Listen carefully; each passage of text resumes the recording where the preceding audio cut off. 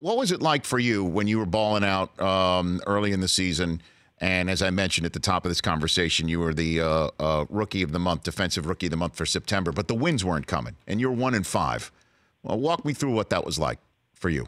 It was hard. I mean, it was very hard coming in, knowing that what kind of team that we had. We have a lot of young guys, but we have a lot of great players, and everybody was just throwing it all on the line. Even if I did have 17, 18 tackles a game, that still wasn't enough. I was still making simple mistakes.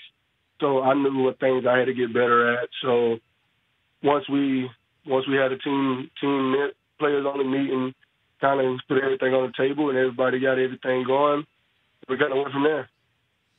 And in terms of where this team can go now that you are 6-5, what's the conversation about in that locker room right now? I'm just being 1-0 after every week. Just we only take it at one game at a time, and we hope to be 1-0 after every week. That's the only thing we can do. And Coach Wright always talks about being 1% better each and every day. Don't try to do too much. Don't try to do nothing less. So just be 1% and be 1-0 after each week. Okay, now you take on a Jacksonville team. As you know, you're going to be facing Cody Kessler. There's no Leonard Fournette. This is a team that is down. They fired their offensive coordinator. I mean, there's a lot going on in Jacksonville.